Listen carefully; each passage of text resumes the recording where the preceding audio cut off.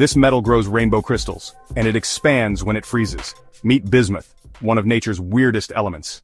Bismuth, symbol Bi, atomic number 83, is a heavy post-transition metal with a faint pink tint. It melts around 271 degrees Celsius. When molten bismuth cools, it often does something most metals do not. It expands and forms hollow, stepped hopper crystals. Those hopper shapes appear because bismuth grows faster at the edges than on the flat faces. The outer frame forms first, leaving the center to fill in later. That's what makes those geometric stair steps. The brilliant rainbow colors are not paint. A thin oxide film forms on the surface and light waves interfere with that film, the same physics behind soap bubbles and oil slicks, producing shifting spectral bands. Bismuth is also unusually diamagnetic for a metal. Over a very strong magnet it can be weakly repelled, a dramatic demo of magnetic repulsion and a neat classroom trick. At the electronic level, bismuth behaves like a semimetal with very few free charge carriers.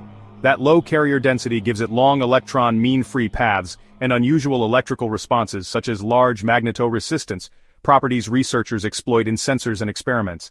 Despite being heavy, bismuth is far less toxic than lead or mercury.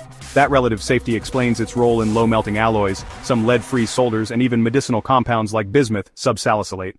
Yes, you can grow small bismuth crystals at home by carefully melting and slowly cooling the metal, but beware. High temperatures, fumes, and molten metal are dangerous. Use proper PPE, ventilation, and a tested procedure. Here's the twist.